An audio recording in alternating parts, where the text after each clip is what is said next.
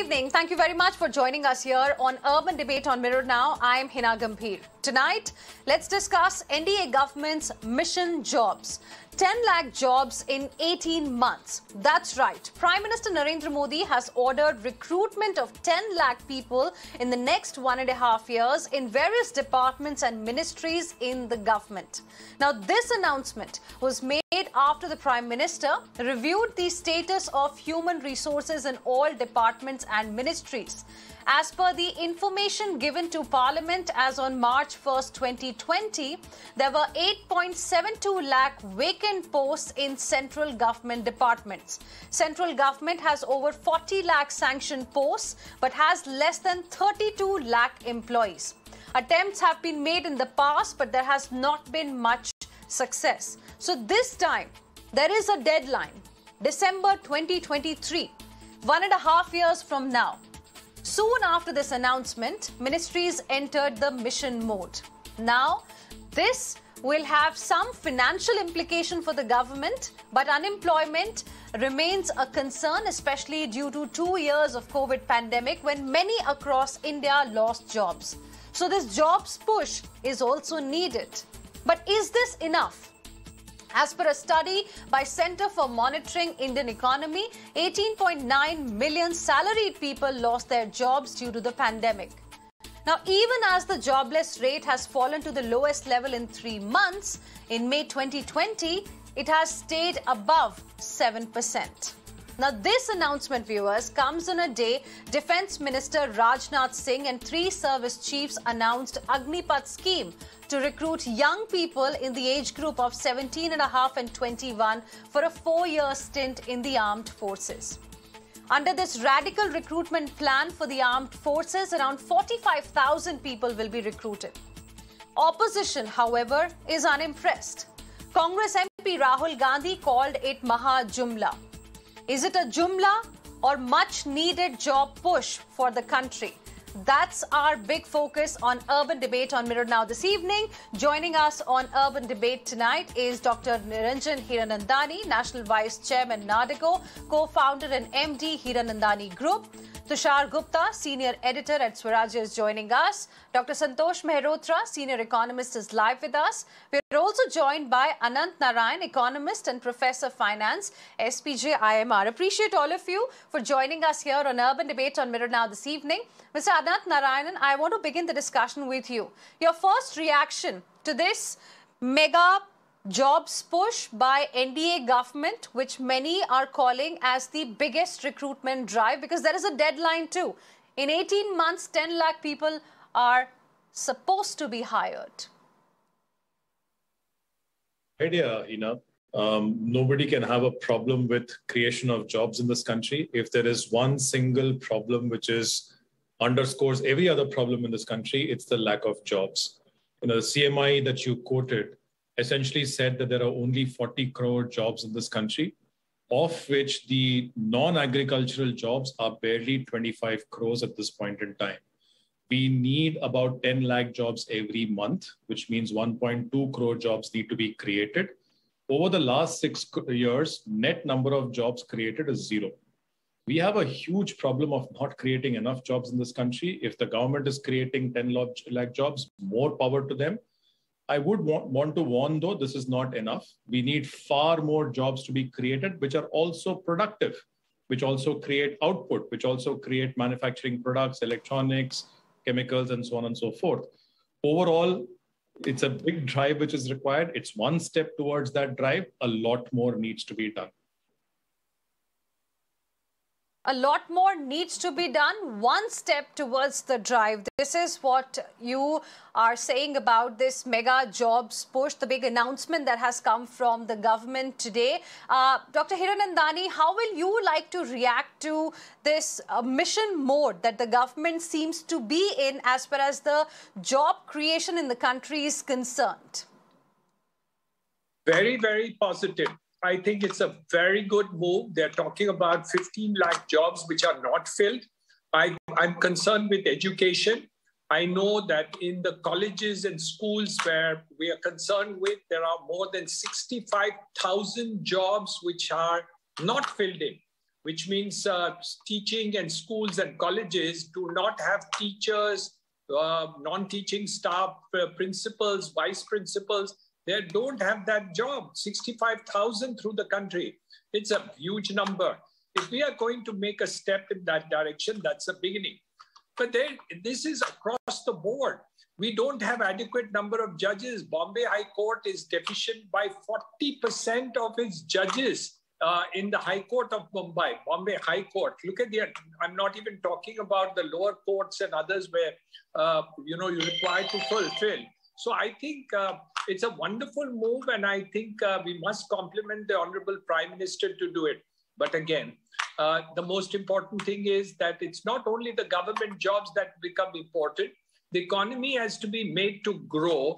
And I think this entire mission mode just now to cool down the economy in terms of what the RBI governor is doing by increasing interest rates and others needs to be little looked into again. Is it going to slow down the economy?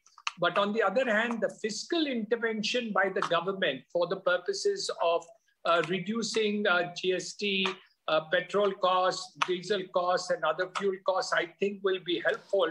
So I think a lot more needs to be done for the general economy in order to get the jobs. I'm fully aware that thing. So, but I do compliment the Prime Minister for the 10 lakh jobs that he wants to fill in for the next 18 months. We are looking forward that at least this will be done. But it has to be such jobs which are going to be of service to the country and to do it. Like, for example, I gave you about teachers and other people and all. We don't want just jobs to be filled in, which gives employment, but no output. So I think that aspect of it has to be seen by the government, that it is also not only job-oriented, but output-oriented. It should be output-oriented. Very important point you've raised. Dr. Santosh Mehrotra, how will you like to respond to this announcement by the government today? And do you think it's going to be easy for the government to be able to fill the vacancies? Because data suggests that there are over 8 lakh vacancies right now. Efforts in the past have been made many a times to find the right candidates to fill these jobs. Do you think it'll be easy, even though there is a deadline in place now? All these vacancies are supposed to be filled by December 2023. Do you think it will be easy? Well, we'll wait to see. Depends upon how much money the government is willing to release. That's really the big issue. I think that's one consideration that the government will certainly have. That's certainly one consideration that has led to the government announcing that in the defense forces, there will be a 4-year tour of duty as opposed to the short service commission. So there'll be a 4-year tour of duty. Why? Because there will be no pension. So they're trying to reduce costs. And that's one very important reason why the government has not been hiring for rather a long time, because it was facing a silent fiscal crisis thanks to its own economic mismanagement. All the way, the growth rate of the economy was falling post-2016. And then the growth went into contraction. So obviously there was already a silent fiscal crisis, which became an overt fiscal crisis. So that's really issue number one. Issue number two is, as two previous panelists have pointed out, they have to be productive jobs. Now, what is the meaning of that? One has to look at two dimensions here. One dimension is that in government in India, whether it is central or state, 89% of all jobs are group C and D, and only 11% of all government jobs are A and B. That means there is a very severe shortage of professional people, but there are plenty of LDCs and clerks and daftari and PN and driver and so on. And this skewed structure needs to be resolved, and how it's going to resolve it, we still will wait to see. In other words, the 1 million or 10 lakh jobs that are going to be created, are they going to be in group C and D? where it's rather easy to fill, or are they going to be in group A and B? This is consistent with the previous two panelists that I'm making this point. The next point is the following.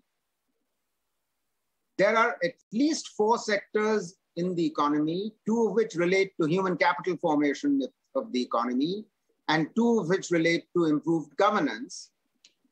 And they are the ones which should be prioritized. Firstly, schools, colleges, technical colleges, universities.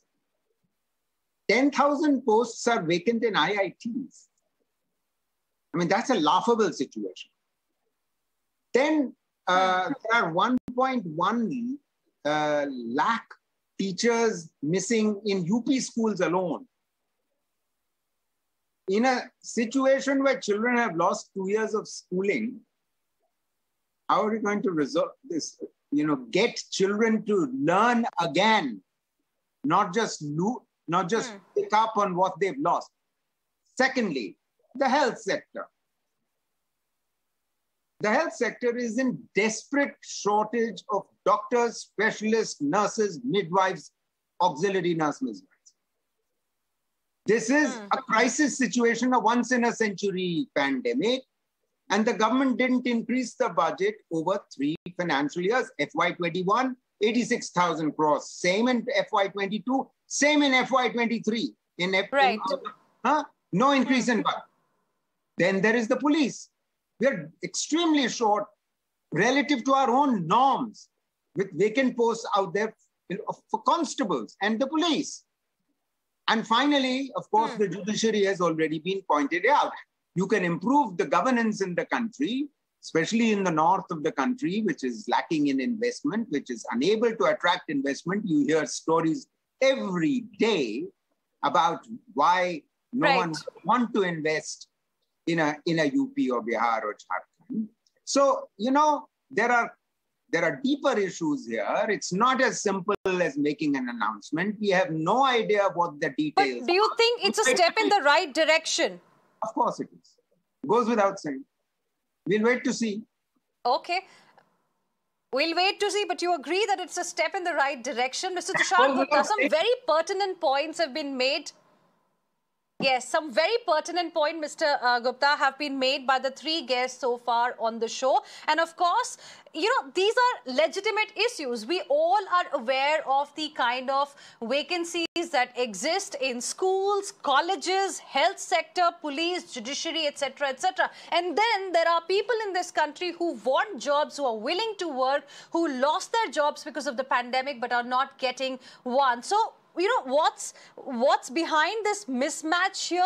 And, do you think the way this announcement has come for central government today, similar sort of announcements are required for, say, every sector by every government? Absolutely, Heena. It seems that the government is taking note of the great resignation, probably looking for more people. But jokes apart, let me tell you a story. A study was conducted. The findings were released in 2017. In 2010-11, the financial year, rupees 486 crore was spent on 14,000 teachers in government schools. These were around 4,400 government schools. 486 crore rupees in one financial year. Do you know the number of students in these schools? 0. Absolutely 0. So, we talk about 10 lakh people in several government ministries. We also have to talk about why the capacity is needed. There is a need for jobs. That's very, very evident. But I'm not going to go ahead or jump the gun and say that getting 1 million jobs within several ministries is going to solve India's unemployment problem. It cannot, it will not. The government's job is to enable an atmosphere where jobs can be created. And the bare minimum it can do when it comes to creating jobs directly is filling up the vacancies which have been pending for long. I think the numbers are for 40 lakh total jobs allotted. There are like 8 odd lakh vacancies. That was the last number. The government has extended to 10 lakh. But this is the government's opportunity to reimagine the workforce. We are changing as a governance structure. We are getting more digitized. This is time to get some qualitative stuff. And previous speakers have mentioned that it will depend from ministry to ministry what kind of job roles they come up with. The Niti Aayog has certain requirements. The police departments will have certain requirements. The schools will have certain requirements. The judiciary will have certain requirements. But the end objective is to plug the holes in the state capacity, not just to boost the employment, not just to fill up the vacancies, but there are lots of monetary leakages along the system in many places. They need to be fixed. The accountability of the state as a system needs to be fixed. We are stuck with the paperwork. We are stuck with the processes. Can the government use this opportunity to get some fresh energy in? That's the big question. That's what I'll be looking forward to. Now, it will depend how the ministries start recruiting, how fast they start recruiting, and in a V-shaped recovery, I think people will be looking for jobs, but again, it all boils down to the rules. You have states like Bihar, where people want to get any sort of government job, but you also have cities like Bengaluru, where people want to experiment more with startups than with government jobs. So it'll depend a lot on all the ministries, the roles they come up with. Take, for instance, the railways. They have 2.3 lakh vacant posts. That's a huge number. Look at revenue. 74,000 vacant posts, apart from a total 1.78 lakh designated jobs. So these are some huge numbers. So I'm sure there would be vacancies at all the levels, all tiers, but we need to understand how quickly the government can pursue this. This shouldn't just be left as an announcement. This has great potential and a great step towards reimagining the workforce. I won't call it a step towards solving India's unemployment problems. Our unemployment problems are way bigger, but this is that one step which we should take in reimagining our workforce, how we go about the hiring, how the staff evaluation is done, how the performance evaluation is done, how the bonuses work out, all that. This is a golden opportunity for the government. Okay, a golden opportunity for the government. Mr. Anant Narayan, now the question is that, of course, an important announcement has been made. Implementation is going to be the key here. We are still waiting for the fine print. We're still waiting for the details in this particular case. But do you also believe that this was needed because maybe the private sector is not able to create enough jobs?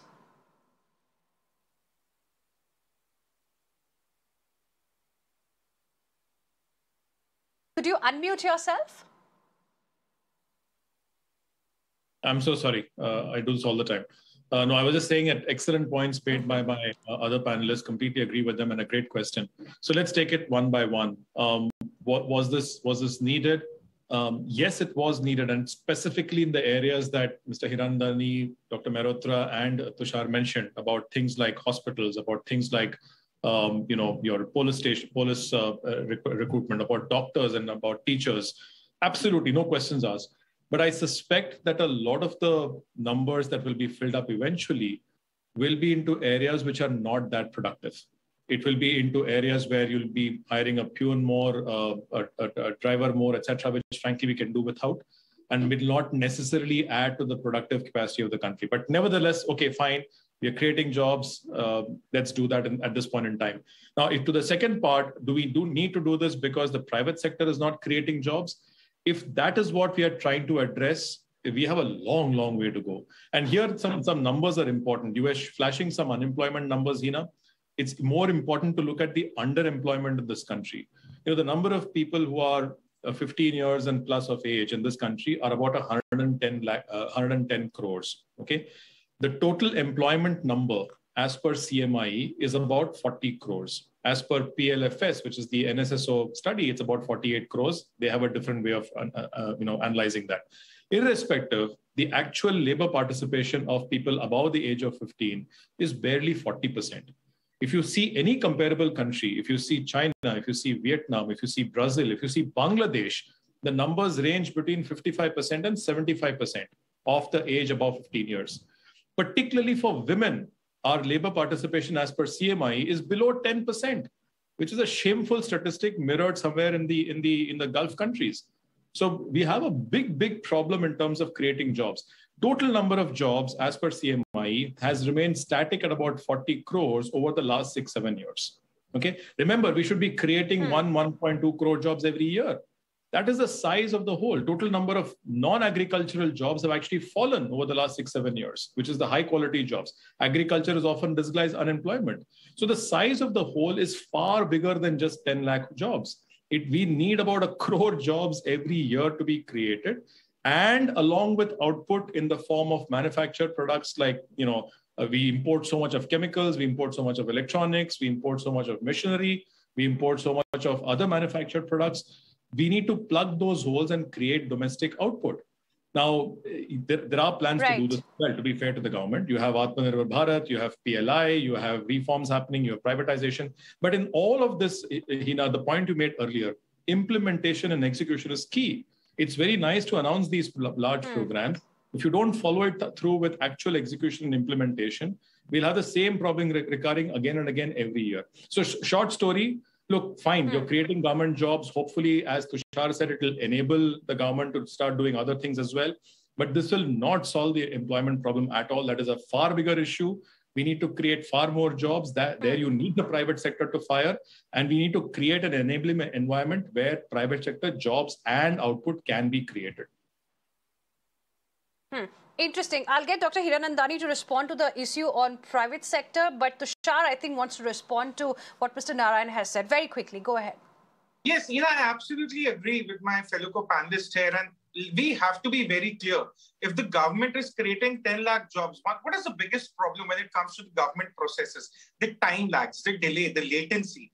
If the government is indeed now filling up 20% of the vacancy, 20% of the designated posts that were vacant, the end game, the end result should be that the paperwork, the latency should come down. That would be the biggest achievement. We can't expect them to push up the GDP by hiring 10 lakh people. But the least they can do is reduce the latency, the red taping within the whole governance structure. I'll come to the privatization part later. Dr. Hiranandani, is this something the government is doing because maybe private sector could not create enough number of jobs? I'm not going into the reasons here. We know it was a once-in-a-century pandemic that impacted each one of us. But do you think that's the message that's being sent? No, I don't think so. I think the job vacancies are quite apparent as far as government is concerned. But I think there are two flag-offs that I would like to point out at this point of time. Of course, I've agreed with all my co-panelists. They made wonderful statement. But I'd like to take 2 points. Point number one, the government should find out that out of 15 lakh points, what are the productive areas and non-productive areas? So what should be done is that there should be a prioritization for those areas which are productive, like we talked about schools, like hospitals, like police, like judiciary, higher and lower, and what needs to be done. So instead of saying that we are going to do 1 million jobs, I would rather say 1 million, maybe 500,000 or 7.5 lakh productive jobs as a first instance. That's the first flag off that I think is important for government to do, so that this prioritization should be such that you don't only take peons and drivers, etc. So that's one. Second point I want to talk about is the private sector. Let's take construction industry, of which I am a part. When I want to recruit 100 people for non-skilled labor, I get 1,000. But if I want a plumber, an electrician, a mason, a carpenter, a fitter, if I want 100, I get only 10 to 15. So it's not only the fact that we do it, we are not able to get skilled people at all. The skilling process that we have started is way back. Way back means way, way, way back.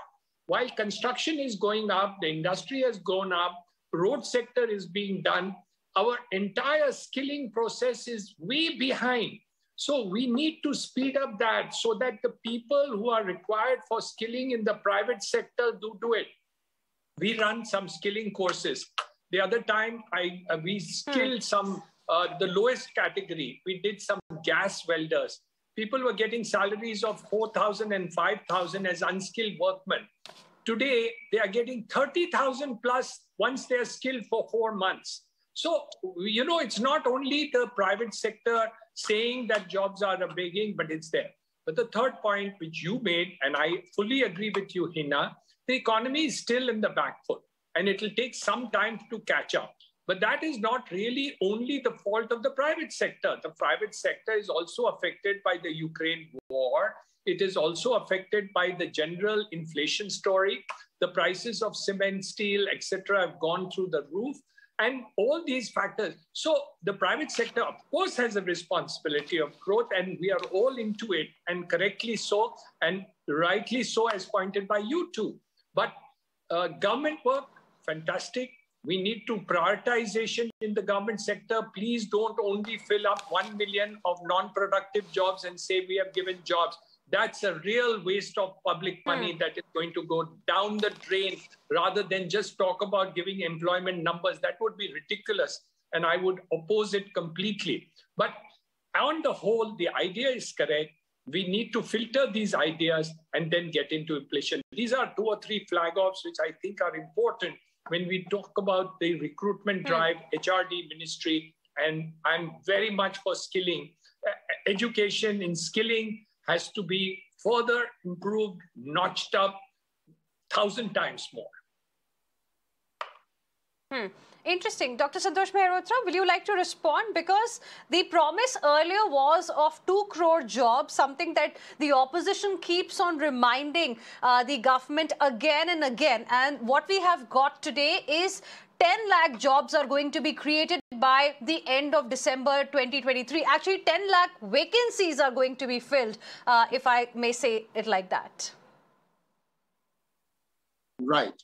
I'm going to come to the point made by Mr. Heena Gambhir about skills in a minute, but let me respond to your broader, larger issue of the big picture. You see, the big picture must take into account 3 groups of people in our potential labor force, in our economy, who are looking for work. 1, there are millions who need to leave agriculture and find construction jobs and other sector jobs, because we have far too many people in agriculture. 40% of our workforce is in agriculture, producing 15% of our GDP. And unfortunately, as a result of the national lockdown, about 30 million people were added to agriculture in FY21 alone. So that's the first group. The second group that needs to be catered to are those, there were 10 million unemployed in 2012. That number had already risen to 30 million unemployed and at the end of 2019, to which another 8 or 10 million were added during COVID. So we now have a stock of about 38 million people who are unemployed. That's the second group who need to be taken care of. And then third is the group, the youngsters who are turning 15 and are now looking for work, would like to look for work. So this is that third group. Can you imagine how many jobs you have to create in order to accommodate this many new people? You have to generate at least 10 to 11 million new non-farm jobs every year. Now, this may seem formidable, but when the economy was growing fast, we were generating 7.5 million new non-farm jobs, as I've estimated, between the year 2000 and 2012. Why did it fall to merely 2.9 million per annum after that? The economy slowed down from 7.5 million for about 10 years. We came down to 2.9 million. That's how we had a 48-year high of unemployment in the year 2019. All these things have to be kept in mind. And we need a strategy. We need an employment strategy. But for that, we need an industrial strategy. We need a manufacturing strategy. And unfortunately, for 30 years, we haven't had an industrial policy. And PLI, I'm sorry to say, and Make in India is not a manufacturing strategy. That's what you need. Because okay, the Dr. jobs are not... Will you like to respond to that? Am I audible? Yes. Yeah. So see, the question you asked, is these 10 lakh jobs being created because the private sector... Dr. Heena Gambhir, Tushar, I'll come to you in just a bit. Okay. The issue is very clear that whether we look at the economy in terms of an external intervention, which has taken place just now, where I think the government really doesn't have too much control over it. But as a long-term strategy, Mr. Mehrotra just mentioned about, I think is a very critical factor. Not only industrial strategy, it's an overall HRD issues and employment strategy that needs to be done, because agriculture is definitely an underemployment area.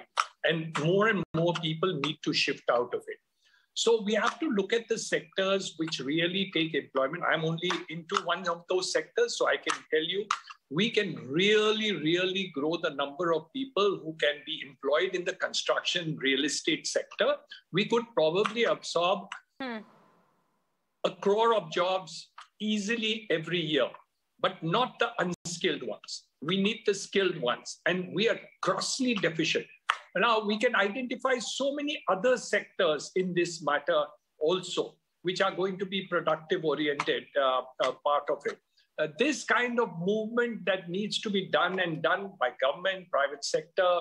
We can do it in FICCI, CII, ISOCHAM, all these institutions. We can sit together and really do what we need to do. So all in all, we need to take a humongous effort, a war kind of effort.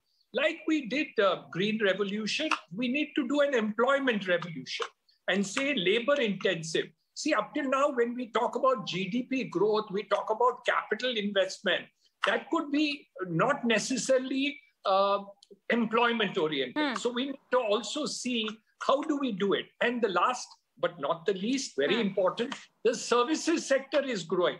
So I think the emphasis on the services sector also needs to be taken up in a bigger way. So we need a wartime effort. The private sector must participate. Government sectors need to encourage it. And the education sector is very responsible, and we need to push it to the core. Not only the IITs and IIMs, but the skilling at the lowest level, it becomes very critical in the mass employment that we need to do today. Interesting. I think an important takeaway is employment revolution is something that India really needs right now. Dr. Mehrotra wants to respond, but before that, Mr. Tushar Gupta, who's been waiting for quite some time. You know, what Dr. Mehrotra also mentioned earlier was very important, Mr. Tushar Gupta, that this crisis, unemployment crisis that we are trying to handle today actually was there even before pandemic came into our lives. Absolutely. See, we have been slow on reforms. The government, even with all the best intention, has been slow on reforms. And I think one thing we all can agree on is that we need to push people away from agriculture. So how do we reimagine jobs in agriculture? Let's look at logistics. Let's look at warehousing, cold storage, transportation. You have the open network for digital commerce coming up. That will open a lot of jobs in the value-added services, again, in the logistics sector.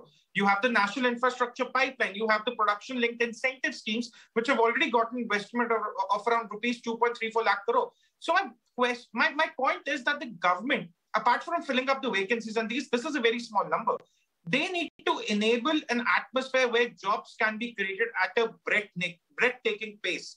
They cannot go slow on reforms now. They have the mandate. And your question, is the private sector not keeping up with the job creation? Pick up India's 5 biggest airports right now.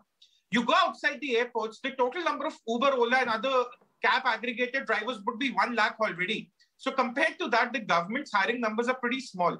But again, we need the government to go big on reforms, on the farm reforms, labor reforms, power reforms, everything. Just create an atmosphere where businesses can flourish, where employment can be created. And farm laws, I feel very strongly about it, was one such step towards the right direction, pushing people away from agriculture to the value-added services. That would have done a lot good for the economy. Okay. Dr. Mehrotra wanted to come in, then Mr. Narayan.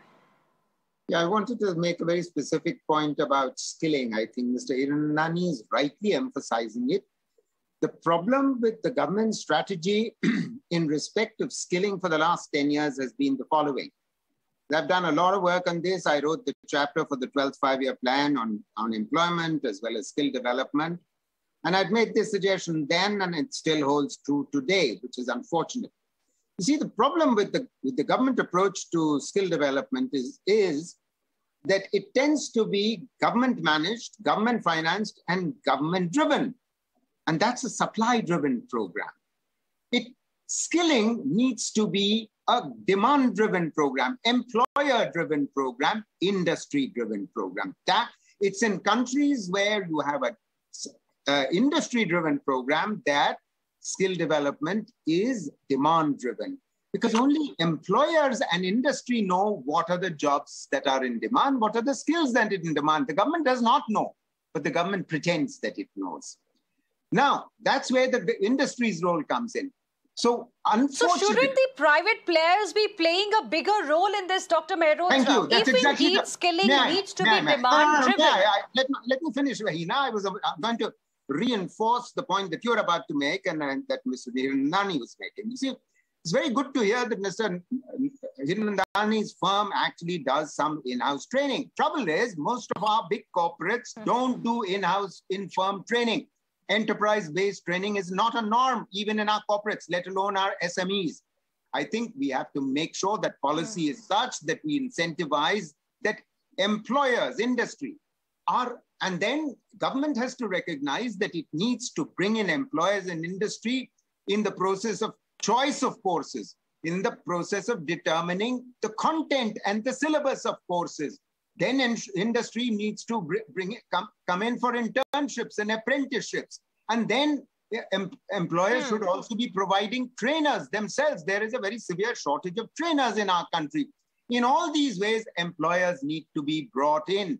But this is a role of the government which should be facilitating all this. If it was facilitating all this, and if the focus of the PLI shifted to more labor-intensive sectors like wood and furniture, like food processing, as Mr. Tushar Gupta rightly mentioned, like garments, like textiles, like leather and footwear. These are the 5 manufacturing sectors which generate 50% of manufacturing jobs in our country. Now, if we were to focus on these, then private sector jobs will grow, especially in the SMEs. And thankfully, construction is growing, but construction, as was pointed out, they're short of skilled people. But who's going to do the skilling? Clearly, the government is failing to do so. So, you know, the mantle has to fall upon employers and industry.